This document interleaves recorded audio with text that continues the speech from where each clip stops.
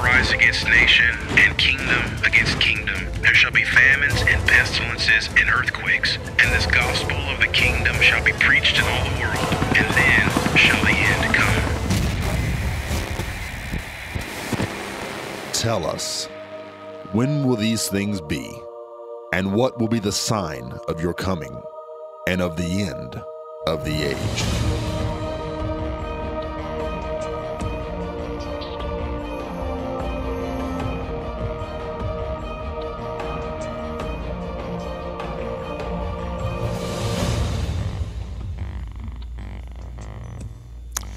Here's today's prophecy update.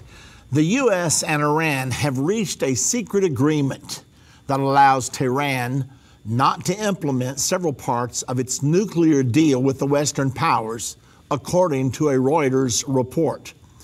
The U.S. is said to have made the concessions so that Iran can meet the deal's deadlines and that sanctions can be lifted. The secret agreement allows Iran to exceed the limitations on the amount of low-enriched uranium that it can possess. The study points out that the cancellation of the monitoring of the amount of low-enriched uranium will prevent the International Atomic Energy Agency inspectors from keeping track of Iran's enriched uranium that could be used for manufacturing nuclear weapons. These continual compromises with Iran concerning its future nuclear capability are especially alarming in light of the prophecies of the Bible. Ezekiel 38, verse 5 through 8, explicitly prophesies that Iran, which is Persia, will participate in the invasion of Israel at the time of the Battle of Armageddon. The nuclear deal with Iran is allowing Iran to prepare for that time when Iran, along with Russia and Turkey, will attempt to wipe Israel off the map. Well, the events of today continue to coincide perfectly with the prophecies of the Bible. And it's not a rare coincidence, it's an almost daily occurrence. Every day when I'm perusing the news, I find myself looking at articles that fit like a hand in a glove with the prophecies of the Bible. It is stunning. It's almost enough to make a person's hair stand on end. That's where we are right now. It is amazing, and it's also exciting when you see prophecies written in the Bible 2,000, 2,500 years ago coming to pass just like they're synchronized. Well, it makes you know, number one, that the Bible is true. It's a supernatural book, and there is a God behind the entire thing. It is a thrilling, amazing, wonderful situation. I'd like to talk to you today about something that we don't talk about that much, but it's coming soon. And so I want to talk to you about it today. I want to talk to you about the mark of the beast. Some people know it as 666. It's one of the prophecies in the Bible that sort of make your heart stop, and it sort of causes your blood to turn cold when you think about this prophecy, but a lot of people don't know much about it. I want you to know more about it by the time this program is done today. I want to take you through some of the prophecies that actually tell us about the mark of the beast. The first one I want us to look at is Revelation chapter number 13, verse 16 through 18. Now, before we actually read it, let me lay the groundwork. Revelation 13 is the single chapter that's devoted to the one world government, the one world religion, and the one world economy of the end time. It outlines in a very succinct way the program of the Antichrist and his global plan. It's really Satan's plan. It starts out with verses 1 through 8 devoted to the Antichrist and his one world government. Verses 11 through 15 are devoted to the false prophet and his one world religion. And then verse number 16 through 18 is devoted to the economic system of the end time world government and the enforcement mechanism, as we're going to see today, to cause every person to conform to the one world government and the one world religion. Already, the international community uses economic pressure to force nations to obey the edicts of the UN. The Bible prophesies this is going to be taken down to the individual level. Let's read about it now. Revelation 13, starting with verse 16. And he causeth all, both small and great, rich and poor, free and bond, to receive a mark in their right hand or in their foreheads, and that no man might buy or sell, save he that had the mark, or the name of the beast, or the number of his name. Here is wisdom. Let him that hath understanding count the number of the beast, or calculate the number of the beast. For it is the number of a man, and his number is 666, or 666. So this particular passage talks of an economic system that is coming, that a person will have to have this mark or this number in their hand or their forehead, or they will not be allowed to buy or sell. It's going to be a number that will give you access to the world's economy. Now, we're closer than most of us care to think, because most nations already have a national ID, and most nations require that national ID for most economic transactions, and in particular for holding a job. Now, if you just boil it down to its simplest form, you got to have a number or you can't hold a job. If you don't have a job, how much buying and selling are you going to do? Very little to none. Now, this is what this particular passage prophesies for the end time. We've already seen Iran come through some severe economic sanctions recently. They're not totally out from under them yet. But the UN passed these sanctions against Iran and said, you're going to do this, this, this, and this, or else we're going to punish you economically. The nations of the world are going to gang up on you and we're going to choke you. Well, that forced Iran to the negotiating table. Thus, the deal with the P5 plus one powers, the big five of the United Nations plus Germany, that signed the deal that we now are enforcing right today, or failing to enforce, depending on the latest breaking story. Okay, so you get the picture. You got one world government, one world religion, and then these last three verses talk about the enforcement mechanism. If you do not pledge allegiance to the world government, and if you do not conform to the global belief system, then you're not going to be allowed to buy or sell. It's going to be a form of individual economic sanction. The Bible even says in some places the penalty for refusal will be death.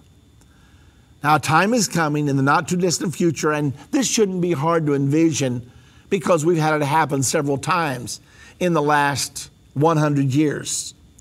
Stalin, they say, killed around 60 million people because they refused to comply politically and religiously.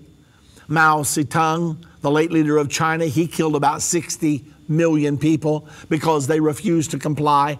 So this is not some far-fetched thing. I mean, Mao Zedong, the Chinese Cultural Revolution, that was way back in the 50s and 60s. So 50, 60 years ago, Stalin 100 years ago or so. And then we think it couldn't happen again. Ladies and gentlemen, It's going to happen again, and very soon.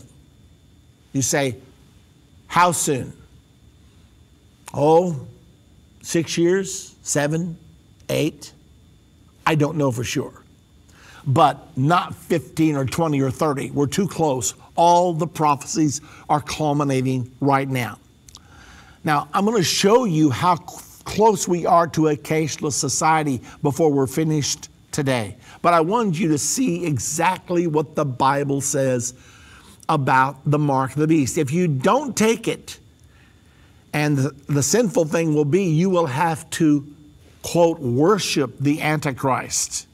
And in so doing, you will really be worshiping Satan, because verse number 2 of the 13th chapter says that the dragon, which is Satan, gave this world government its seat, its power, and great authority.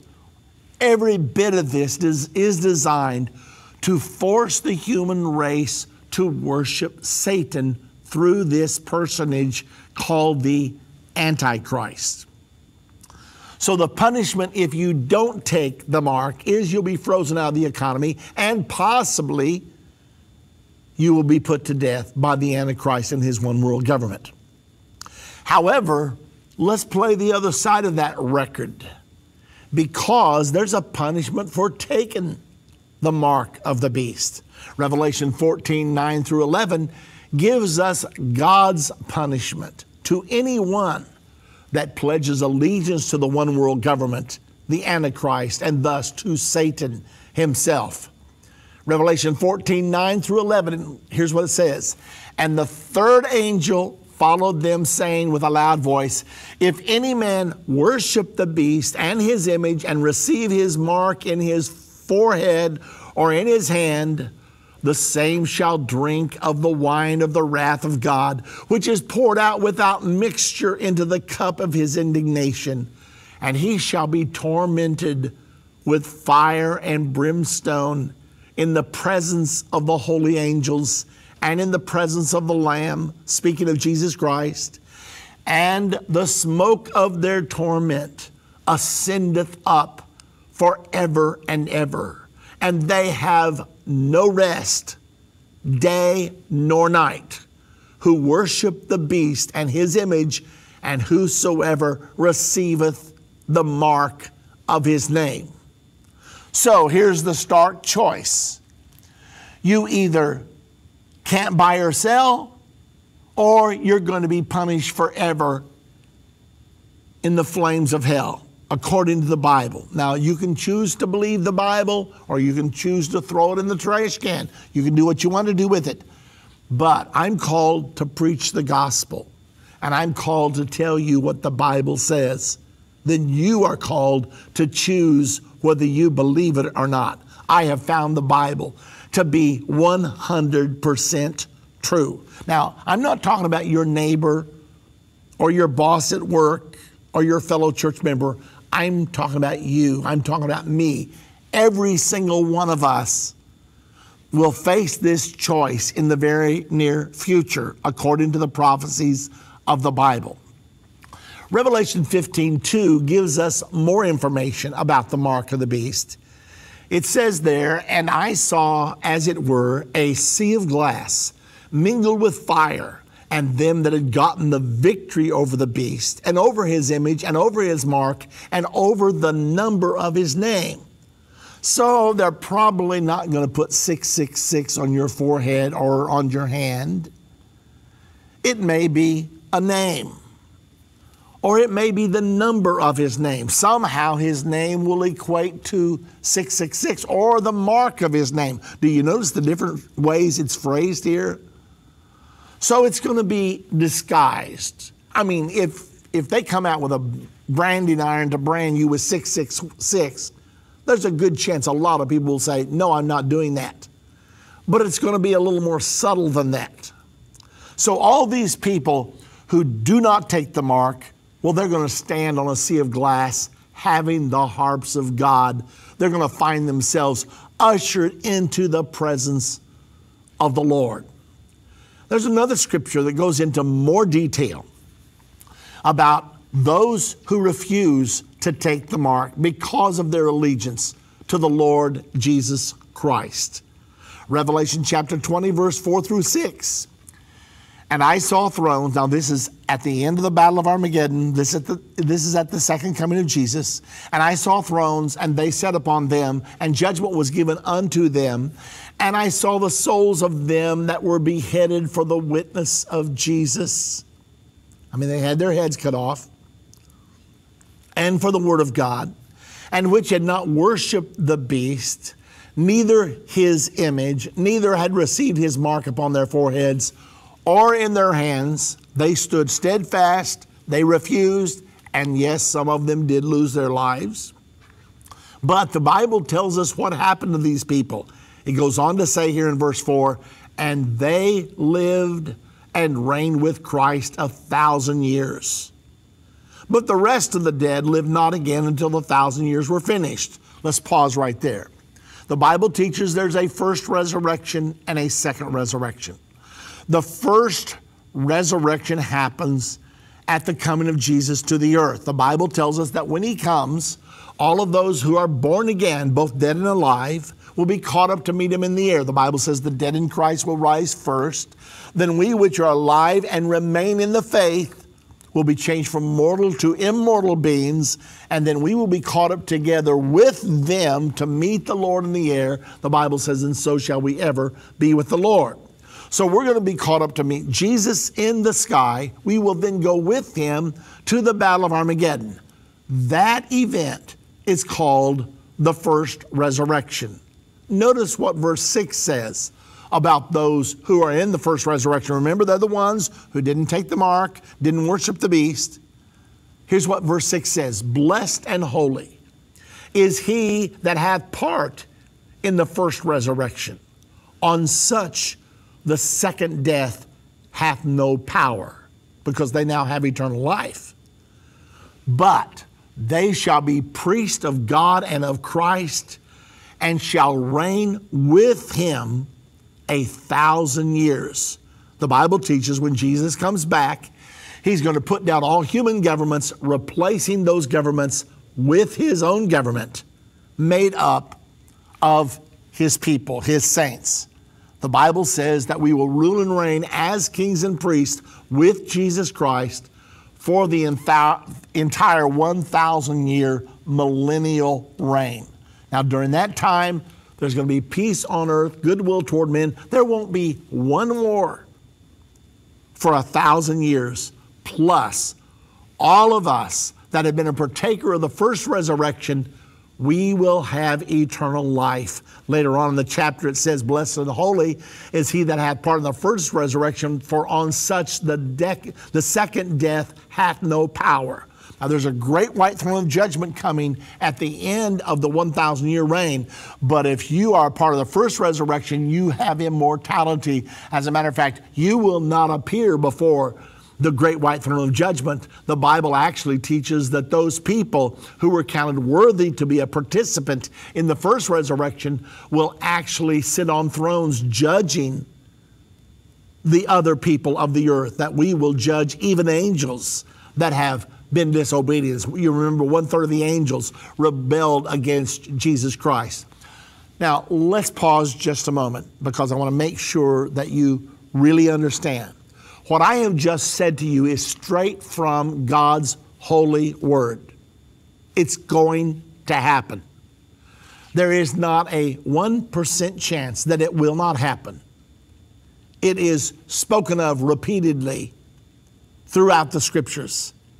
There is coming a time when the Antichrist will reign, and it will come quicker than you and I think. All it takes is one global catastrophe, and the Bible prophesies that global catastrophe is coming at us right now. The Bible prophesies a war that will emanate from the Euphrates River that will kill 1/3 of the human race. You talk about speeding up the progress toward a one world government. That will do it. And oh, by the way, all 4 of the nations that house the Euphrates River are fighting up and down the Euphrates today. The last nation to enter the war on terror, was Turkey, and that happened last week. Already Iran, Iraq, and Syria were engaged in the war. Now Turkey crossed Syria's border, invaded Syria last week. All four nations that house the Euphrates are now fighting up and down the Euphrates, plus Russia is there, the United States is there, Great Britain is there. There's a coalition of nations that also are participating there. We are already, it looks like we're in this war right now. Now, when this war spins out of control, as it will, unless this one dies down and then comes back in another form, but it looks like to me we're too far committed. We'll have to see how that goes. All I can tell you is the Bible says there's going to be a war that will come out of the Euphrates River area, and that's where all the activity is right now. ISIS controls about 40% of the Euphrates, and we're determined to destroy ISIS, but it's not happening easy. Okay, so this prophecy of a world government, of a one world religious system, and of a system, a cashless system where everyone can be controlled with a number, it's prophesied in the Bible. I want to pause just a moment. We put together a course called Understanding the End Time. I don't know of anything more important right now for you to experience than that course. Because as you can see, the events are far advanced. Understanding the End Time is 14 one-hour DVDs. If you've not been through it, stop whatever you're doing right now. If you're driving, pull over the side of the road, dial this number, 800-END-TIME. That's 1-800-363-8463. All you have to remember is 1-800-END-TIME, E-N-D-T-I-M-E. Dial that number and order your own copy of Understanding the End Time. I promise you, you go through that course. If you're not totally satisfied that you understand world events and the future like you never dreamed you could, if you're not totally satisfied, you return it and we'll refund the amount of your donation, whatever amount that was. But you need to go through that course right now because it's happening right now. Okay. I won't tell you more about that, but do call. Let's back up now. Let's go to what in fact is happening. Nations of the world are already moving toward a cashless society. You probably get your check cashless right now. You may have most of your bills paid cashless right now. We are far advanced into a cashless society. It would be so easy to transfer to a totally cashless society right now, if we would choose to. They're making vending machines now. Use your credit card. You don't even have to swipe it. All you have to do is be near it. Now you can use your phone to purchase things. Department stores, grocery stores. It's all digital. This article is entitled Top 5 Cashless Countries. Cash really is still king, but a few countries are a step ahead of the rest in toppling its throne. Given that the cost of handling cash is high, it is in the interest of governments, banks, and businesses to push for the change towards cashless. In some countries, effective policies have made a difference, whereas in others, it is thanks to consumers being more open to using mobile or plastic payments. For example, Sweden. The number of bank robberies in Sweden plunged from 110 in 2008 to 16 in 2011. 3 short years. They went from 110 robberies to 16. Not because security has vastly improved, but because they don't handle cash anymore. Most banks, Swedish banks, don't handle cash. Cash transactions are down to just 3% of the national economy. Can you believe that? Compared to Cash is responsible for 9% in the Eurozone and 7% in the U.S. Can you believe that? The U.S. is 7% away from being cashless. The Eurozone is 9% away from being cashless. Ladies and gentlemen, we're closer to the fulfillment of this prophecy where everyone will have a marker, a number, in order to buy or sell. Now, public buses in Sweden don't accept cash, period. And 3 out of 4 of Sweden's largest banks are phasing out the manual handling of cash in bank branches. The last statistic that I heard was that there are 1,600 banks in Sweden. And of those 1,600 banks, 900 of them have no money. You can't make a cash deposit there. You cannot get cash there. 900 out of 1,600. Sweden is very close to being cashless. You need to donate money to your church in Sweden? There's a card reader at the church for that.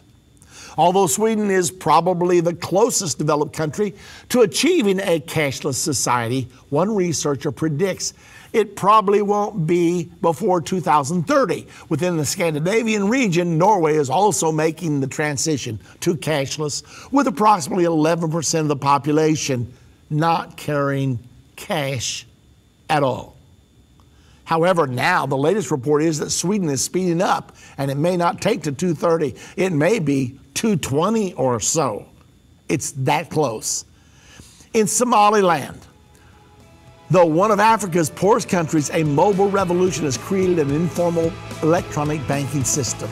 And country after country after country are going cashless. Are you ready for the mark of the beast? And would you take it if you had to? That's the burning question. To get your copy of Understanding the End Time, call us. 800 End Time is the number. You've been listening to End of the Age.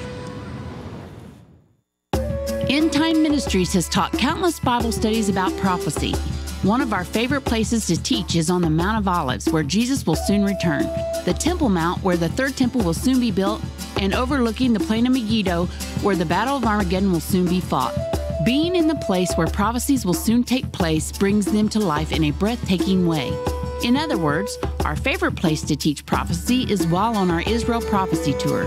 You can be a part of it. Join Irvin and Judy Baxter October 27th through November 7th for a life-changing trip. For more details, go to endtime.com or call 1-800-ENDTIME. Sign up today. Time is running out. There's a specific prophecy in Daniel chapter 11, verse 32 and 33. Listen to it.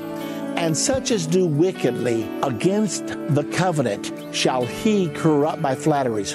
But the people that do know their God shall be strong and do exploits. And they that understand among the people shall instruct many. So right while the Antichrist is corrupting people with his false doctrines and with his flatteries, yet there's going to be a people who are strong for God. They're going to do exploits. And their assignment is the ones who understand should be instructing others who don't understand.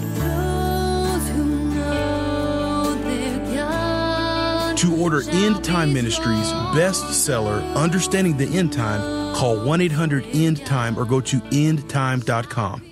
If your station does not carry the full hour of End of the Age, go to endtime.com to hear the conclusion of today's broadcast.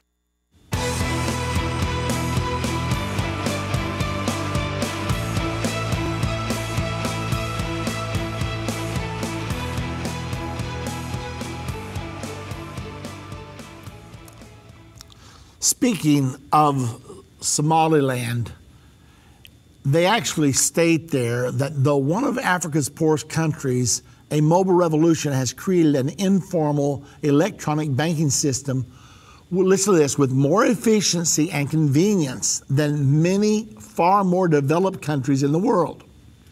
Cash is disappearing, and there is no need for credit cards because even street vendors accept payments by mobile phones. A survey in 2012, this is obviously old news, found that the average customer made 34 transactions per month on their mobile phone in Somaliland. And that's higher than almost anywhere else in the world. I'm talking about the top 5 candidates to be the first nation to go totally cashless. Kenya. The biggest African user of mobile money is Kenya, where there are 15 million subscribers to M-Pesa. Though originally a method to send money home from cities to families in rural areas, M-Pesa is widely used for many things from receiving salaries to paying bills and school fees, slowly making cash obsolete. What am I talking about today? Every person will have a mark or a number without which they cannot buy or sell. It's in your Bible. It's been there 2,000 years. It's been impossible to fulfill until the last 3 or 4 or 5 years. It took the invention of the computer. It took the implementation of the internet and the integration of all these things, and it also took the mobile phone. All these things are converging now to make this 2,000-year-old prophecy possible. Now, if you're an intelligent thinking person, don't shrug this off.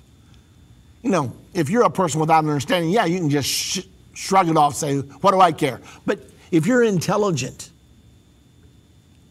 think about this. This prophecy is 2,000 years old, and it took the convergence of mobile phones, internet, computers at this particular time, because the Bible says this will happen in the end time.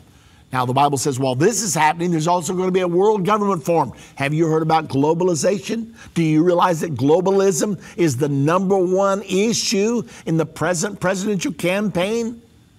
That's what all the argument's about concerning our borders. Are we going to be a part of a global community, or are we going to preserve our national sovereignty? It has become the leading issue in the present presidential campaign.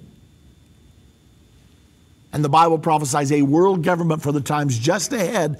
And this economic system we're discussing today is going to be a very critical part of that world government. It is going to be the enforcement mechanism to control all the people.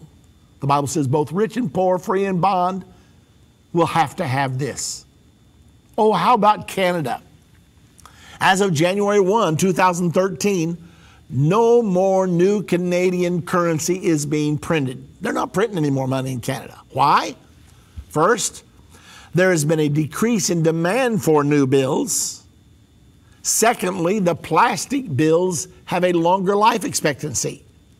The biggest reason, a push toward driving a cashless future. According to a poll by PayPal Canada, 56% of Canadians already would prefer to use a digital wallet than cash. When we say digital wallet, we're talking about a phone, most likely. Also, Canada is a world leader in plastic payment, where payment by credit, debit, and bank cards is almost 70%, compared to a world average of 40%. Also in the top 5 is South Korea. Starting out at a very cash-dependent society, the Korean government has successfully put into place policies to encourage cashless behavior, which many other Asian countries can learn from. For example, South Korea introduced a preferential VAT treatment for consumers who pay with cards, moving the share of cash from 40% to 25% within 4 years from 2002 to 2006. Think about that. From 40% being paid for by cash to 25% in 4 years. 4 more years, where will they be? Okay. Now, ladies and gentlemen, what I'm talking to you about today is one of the great prophecies of the Bible for the end time. The Bible teaches when the Antichrist takes power that he will use the mark of the beast to force compliance to his political system and his religious system. So how close are we? Think about this. Seriously, soberly. So what has to happen? The mark of the beast will be implemented after the revealing of the beast, the Antichrist. He's to be revealed halfway through the final 7 years. The final 7 years will be begun by a peace agreement between Israelis and Palestinians. Vladimir Putin has recently invited Benjamin Netanyahu of Israel and Mahmoud Abbas of the Palestinians to come to Russia and negotiate face to face, and he would be the arbiter. Are they going to go?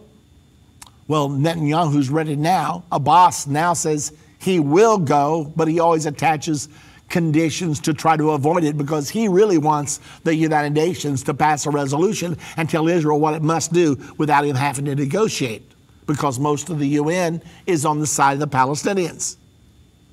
So that's where we are right now. Also, the Bible teaches we'll be moving into world government. Well, that's happening right now through globalization.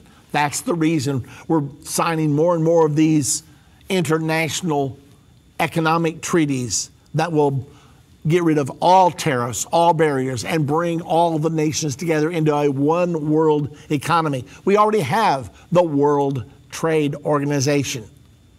The World Trade Organization has a World Trade Board. If there is a conflict, a disagreement between members of the World Trade Organization, they go before the World Trade Board, and the World Trade Board makes a ruling, and they're all obligated to obey it. Plus, the World Trade Board has the power to fine them hundreds of millions of dollars. And do you know how many journalists are allowed to be there at the hearings of the World Trade Board? 0. They don't want you to know how far along we are into a one world economic system, because we're way far into that system right now. All the prophecies of the end time of conversion, the Bible teaches that Catholicism and Catholicism and Protestantism are going to come back together. And most Catholics and most Protestants are going to follow the Pope into an alliance with the one world governmental system. It'll be a socialist government.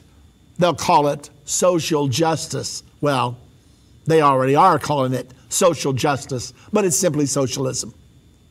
All these things, I'm not talking about one of them or two of them. I'm talking about all of the prophecies in the Bible of conversion. The Bible prophesies the rebirth of the Holy Roman Empire in the end times. Already happened. Holy Roman Empire was pronounced dead in 1806 when Napoleon defeated Holy Roman Emperor Francis II. He was the last Holy Roman Emperor. However, the Bible prophesies the Holy Roman Empire will be in power at the second coming of Jesus Christ. Guess what? The Holy Roman Empire was reborn on November 3rd of 2009 when 28 member nations signed a European constitution. They reasoned the United States of America has their own constitution. The United States of Europe wants to have its own constitution. They now have it.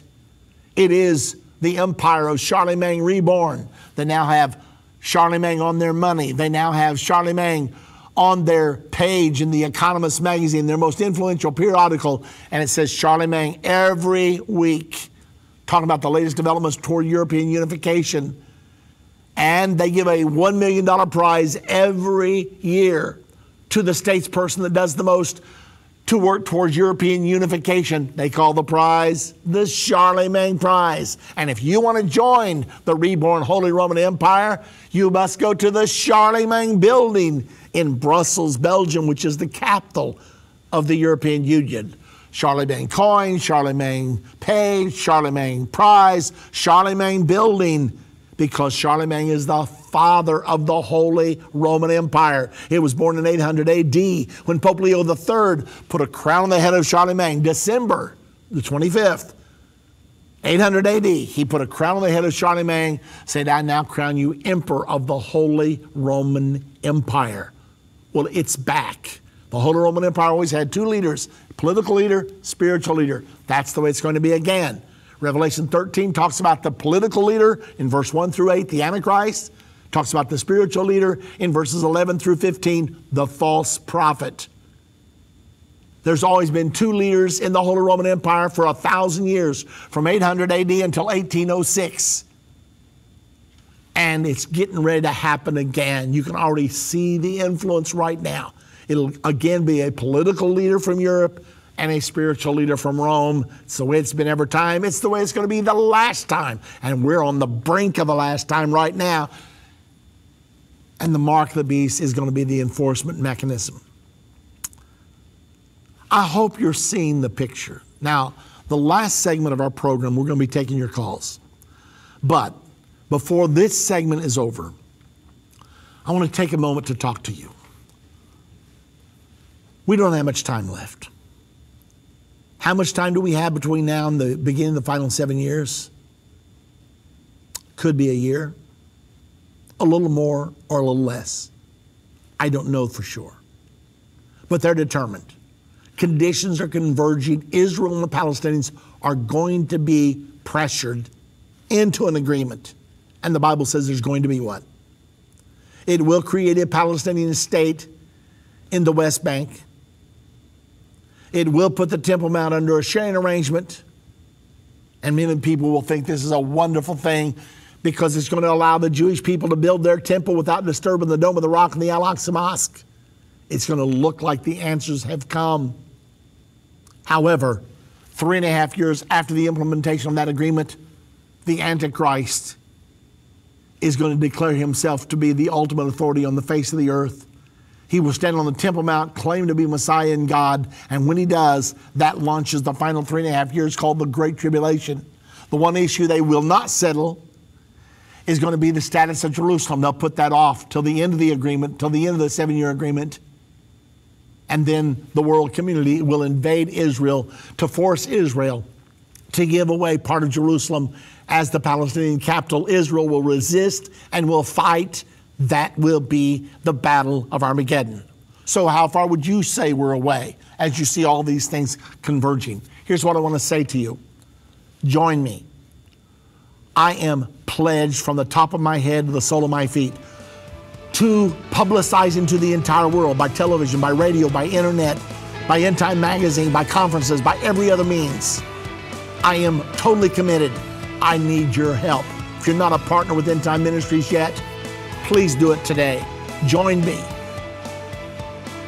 Pick up the phone, call us, 800 Endtime. Tell the operator you want to be a partner with Endtime Ministries. I'll be back. 1 Chronicles 12:32 states, "And of the children of Issachar, which were men that had understanding of the times, to know what Israel ought to do." Jerusalem Prophecy College was created to educate the Jewish people concerning the prophecies that will come to pass in the near future. But why stop there? We want to give everyone this opportunity. That's why the online learning portion of the Jerusalem Prophecy College has been created, designed for students who desire to participate in the program but cannot attend the physical college in Jerusalem. With the online program, you can study from the convenience of your home with the flexibility to accommodate your schedule. Jerusalem Prophecy College helps to train a core group of leaders who can effectively minister to others in the end time. The next semester begins Monday, September 5th. Go to JerusalemProphecyCollege.com to register today. That's JerusalemProphecyCollege.com.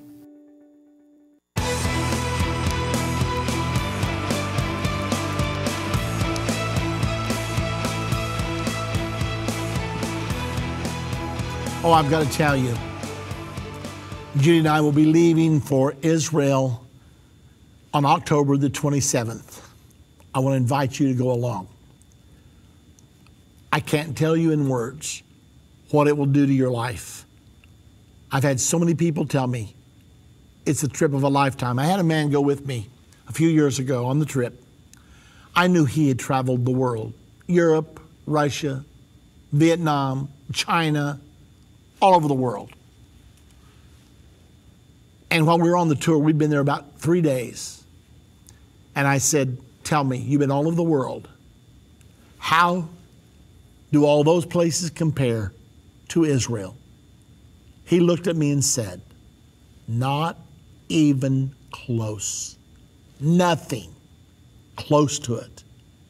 If you had your choice of going anywhere in the world, ladies and gentlemen, trust me, I've been a few places. I've been to Egypt. I've been to Syria. I've been to Turkey. I've been to Israel. I've been to Jordan. I've been to Germany. I've been to France. I've been to England. I've been to Belgium. I've been many places, Nigeria. I've been to South America, to Chile. I've been all over. I know what I'm talking about. Nothing close to Israel. If you've never been, you've got to go. It will absolutely revolutionize your life. So there's still a few places left, but don't wait because the time is running out. We're just a little less than 30 days away when you got to pull the trigger. So do it now. Just call us. The number to call is 1-800-END-TIME. And my daughter and my granddaughter are standing by. They take care of the tours for us. They know what they're talking about. They've now organized many, many tours. They're very good at what they do. They will help you. They'll give you the information you need. Now, just by calling does not mean you make a commitment, but they'll give you the information. So call 1-800-END-TIME, ask to speak to someone about the tour, and they'll send you straight to them. But if you can go with us, and oh, one more thing. We've made many wonderful friends on this trip because we're with you all day, every day. We're on the buses with you. We eat breakfast, lunch, and dinner with you. We have prophecy briefings at different places we stop where prophecies are being fulfilled or will soon be fulfilled. It's a prophecy tour. So you not only get a trip to Israel and get the history, you get the future as well. And that's the reason we think our tour is one of the best you could ever take. So call us, 800-END-TIME. Let's get right back to the phones now. And let's go to Bonnie calling from Illinois. Hello, Bonnie. Hi. Are you planning a trip for, I think it's next spring? I don't know exactly what the dates are, but there's I've seen some announcements that there's going to be some kind of acknowledgement, celebration about the winning of the 6 Days War and the winning over the Temple Mount, and I guess whatever else they got out of that. Yeah, Bonnie, what actually happened was they not only conquered all of Jerusalem, reuniting Jerusalem, and they actually every year celebrate what they call Jerusalem Day, the day that Jerusalem was reunited, which happened during the 6 Day War. But beyond that, they conquered the area of Judea, Samaria, which now they're under tremendous pressure to surrender to the Palestinians so they can have their state there. Nevertheless, they do celebrate it every year, but probably at the 30-year anniversary, it will be special. We're actually scheduled to be in Israel. Anniversary? Pardon? Won't this be the 40 or 50-year anniversary? Actually, I'm sorry, I misspoke. It happened in '67, which means it'll be the 50th anniversary.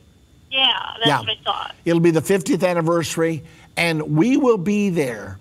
I think we've already got our date set, something like April the 30th through 14 days from there. I do not know exactly the date that will fall on. We will be very, very close to the time. I'm promising you they will have Israeli flags all over Israel preparing for that celebration. So we are going there. We're going there. I'm almost sure the date. I just heard the date the other day, April the 30th, I believe we're leaving here, and we'll be there the first 2 weeks of May. So that's going to be something you can look forward to. So is that, it's going to be more than just a week long? Is it going to be like for our trip is going to be our trip is going to be a combination of Israel and Rome in the spring. We're going to spend, I think, 11 days in Israel, and then we will spend 3 days in Rome. So it's going to be a great, great trip. The reason we're going to, it's going to be a double whammy, actually. Not only will we be there for the 50th anniversary of the reunification of Jerusalem, but we're going to be in Rome for the 500th anniversary of the nailing of the 95 Theses to the door of the Church at Wittenberg by Martin Luther. And in 2017, many Protestants are planning on declaring the Protestant movement over, because now they agree with the Roman Catholic Church on the doctrine of justification by faith, and there's already plans for them to go to Rome, and that's the reason we decided to do both Israel and Rome, so it's going to be a banner year. Oh, wow, that's really interesting. I'm a born-again Christian now, but I was raised Lutheran, so I learned about in school. I went to Lutheran school for my first 6 years and learned all about that. But I have a quick question. I just thought of this while you were talking about the your October trip. Is Mormonism? I've been having a discussion with a Mormon recently. Is Mormonism part of this ecumenical movement, or this united faith movement that like towards the one world church? Are they involved in this too? I'm pretty sure that they are, Bonnie. I cannot speak with total authority on that because I haven't studied that particular question, but I believe that they are involved in the interfaith, the ecumenical movement, and the interfaith movement. And I'm sorry I can't give you more definite information. I'll have to look into that further. Well, what's interesting, and I'll say this, are you still there? Yes, I sure am. Oh, okay. I heard a click, and I thought, okay, I guess my call is over. One of the things that I just recently learned about what the Mormons believe is that they are the restored Christian church. And that can't be if their church is going into this one world government of the Antichrist. So that's something to keep in mind for people when they are trying to talk to Mormons about what's coming. Yes. With the one world government, and they think they're the restored church. Yeah, Bonnie, they do teach that. They call themselves the Church of the Latter-day Saints, and so they do teach that. If people out there are interested, we have a DVD called True Christianity versus False Christianity. Jesus said in the last days that many people would come under the name of Christian and would deceive many. He said that in Matthew 24. It's about verse 4, 5, and 6. He said to his disciples, "Beware lest any man deceive you, for many will come in my name and will deceive many." The Bible teaches that most of Christianity will go into deception and will end up in alliance with the Antichrist. And so Bonnie's raising a very, very important question here. So that tape, but let me warn you, if you don't love the truth, don't get that tape because it's really, really strong. There's no holds barred. I tell the whole truth there. So if you don't really love the truth, just don't get the tape because you'll end up mad at me. And I don't want you mad at me because I'm a nice guy. So anyway, Bonnie, I'm going to let you go because I need to move on to the next caller. But thank you very much for your call. Appreciate it. Let's go now. Oh, by the way, if you want to order that, just call 1-800-ENDTIME and say, I want the tape, True Christianity versus False Christianity. They will probably tell you it's part of our salvation package. And if you can get it all, I'd get it all. I get all 4 DVDs because you need them all. But if you only want the one, get that one, True Christianity versus False Christianity. Let's go down to Tennessee. Johnny's calling. Hello, Johnny. Hello, Brother Baxter. Yes, Johnny. What's on your mind? Yeah, I've been calling my senators and congressmen to find out if they know anything about the surrendering of the internet by the Obama administration on October the 1st. Yes. And they don't, according to them, they don't have any clue about it. Well, I don't know if they're giving me the runaround or they're just, not interested in talking about it. But,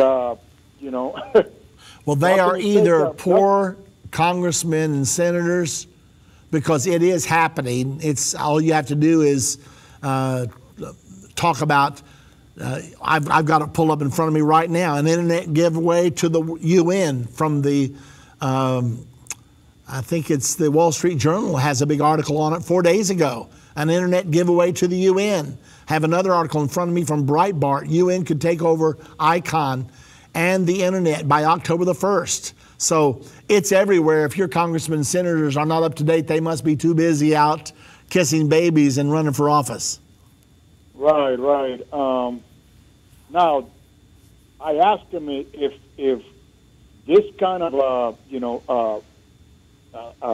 action would take the approval of Congress, and they couldn't even tell me that. I'm like, you have got to be kidding me. Yeah. No, it does. It does not take the approval of Congress. Frankly, it's already been decided, and that's horrible. But that's where we are right now. Okay, so this Obama did it by what, executive order? Is that how they did this? I don't even know whether that was required or not. I cannot tell you the exact mechanics of it, but nevertheless, it's happening. If you'll go to the internet and just say, who will take over the internet, you'll see a lot of articles there. You can read all about it there, Johnny. Now, the other thing, I called the United Nations, and I asked them about that and all the stuff, and they said, well, they said that, it's going to be a good thing for the world and this and that, and we are not going to censor anybody and everything, and I'm like, they're lying right there, because I know it. When they take over the internet, they're going to censor everything. Johnny, they're going to tell you they're not going to censor anything, and they may mean that, but wait till Adolf Hitler takes over and you'll find out what will be censored and what will not be censored. Of course, Adolf Hitler is not going to take over. Someone worse than Adolf Hitler is going to take over. He's called the Beast in the Bible, or the Antichrist. And they will definitely use the internet as another means of controlling the entire world. Johnny, thank you very much for your call. I am out of time, so I have to let you go. One more time, let me remind you, if you'd like to go to Israel with Judy and I, we're leaving October the 27th. We still have a little bit of room. It is going to be a marvelous tour. If you can go, go. You say, is it safe? It's safer than the U.S., I promise you.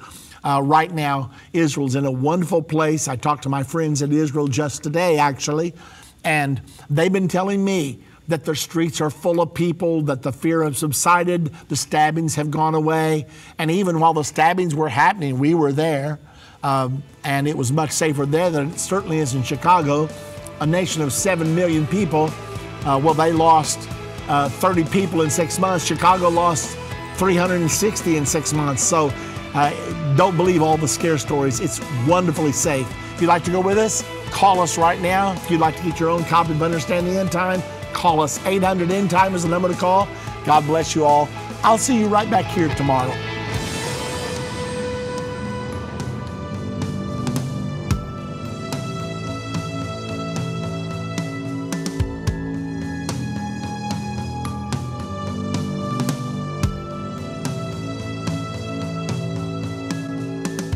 End of the Age is a production of Endtime Ministries. This broadcast will be available on our website, endtime.com, in the archives section. On our website, you'll also find more information about how current events are fulfilling Bible prophecy. To reach our operators, call 1-800-ENDTIME. That's 1-800-363-8463. Endtime Ministries is partner supported.